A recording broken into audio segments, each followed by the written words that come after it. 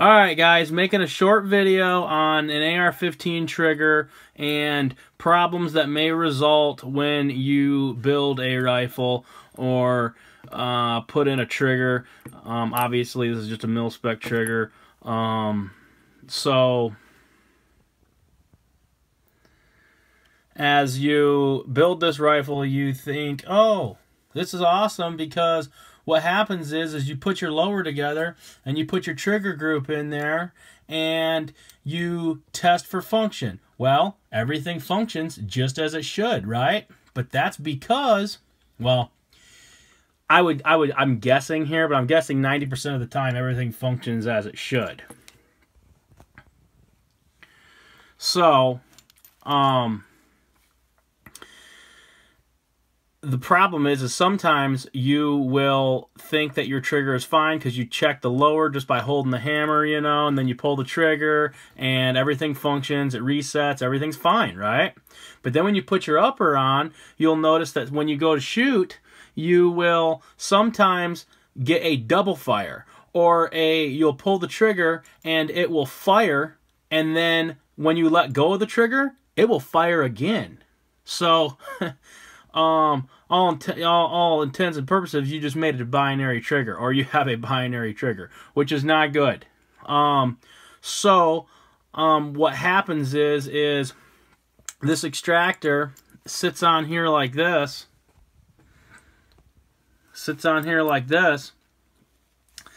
and your hammer is supposed to be like this when it's cocked, right? Well, then when you pull the trigger, it goes forward, right? Hits, then it resets, pushes past your disconnector and onto that little hook. Well, as you let go of the trigger, the disconnector slides off. And then it's supposed to transition back onto the sear. Okay, what happens is sometimes these triggers can be out of spec, and it won't transition from the disconnector onto the sear. And what's causing that is there's too big of a gap. Let me see a little pointer thing. There is too big of a gap between this point and this point. So what you do is, and this will also happen if, okay, for instance, I'm just going to use this example because this is what happened to me. When I got this trigger, I polished the crap out of it to make it a little bit smoother. And yes, it did work. And I found out that my reset, like when it's up on the disconnector and then you let back off the trigger and it resets back onto the sear, I found out that was very gritty feeling. It felt like I had rocks in my trigger, in my fire control group. So that felt like shit, right? So what I did was if you look in here,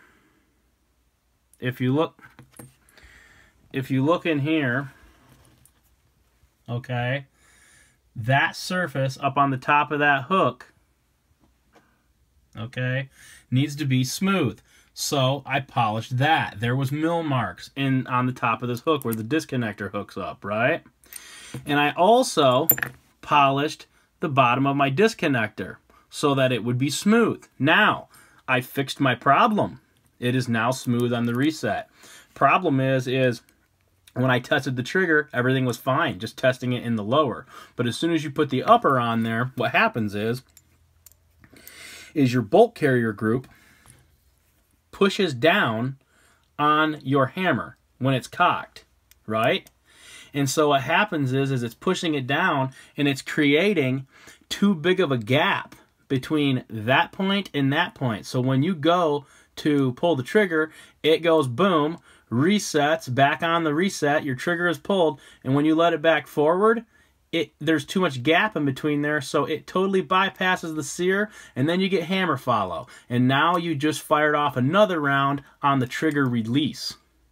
So, what you do to fix this problem is, and I've seen this on stock triggers too, but what you do to fix this, you do not have to buy another trigger.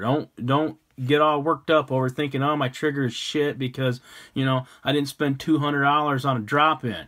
So what you need to do is shorten the gap between this point and that point.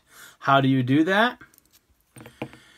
You file down this surface right here, which will allow this to, instead of sitting up like this, it'll let it come down more. Okay? Now you don't have to do a whole lot.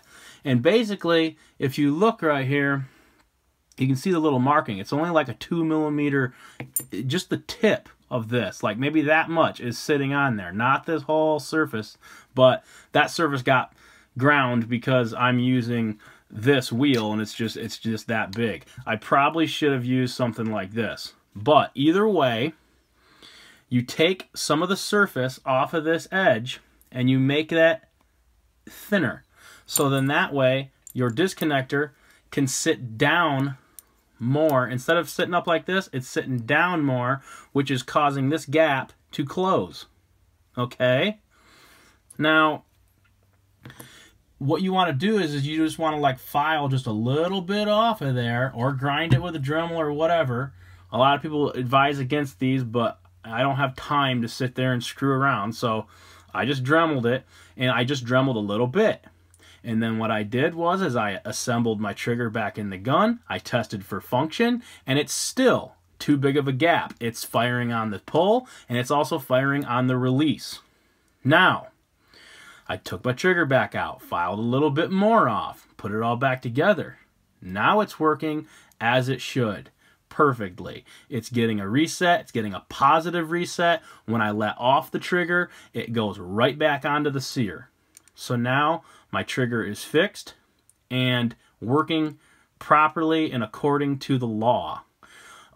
If you are shooting doubles or triples or getting some type of a weird trigger malfunction and you go to a range with that and any law enforcement or somebody is there, or somebody reports you that you have an automatic, or you're shooting doubles, you will get in trouble. So try to keep your nose clean, even though it may be fun to shoot doubles or shoot on the pull and release. That is not legal. So make sure you always stay legal when you're messing with these guns. It is very important. That is all I wanted to cover, and you know, once again, making this video because I can't find any of this info online anywhere. I have a feeling that when people's triggers malfunction, they automatically assume that their trigger is garbage and they buy a replacement. And I'm sure with the replacement, their trigger is fine because it's in spec. You know, I'm sure there's a variance there. And so luck of the draw type deal on getting a trigger that's malfunctioning. So, remember, file this tip off in order to bring the hook closer to this sear point. And that will stop that. That will make a positive reset. And that is all we have today.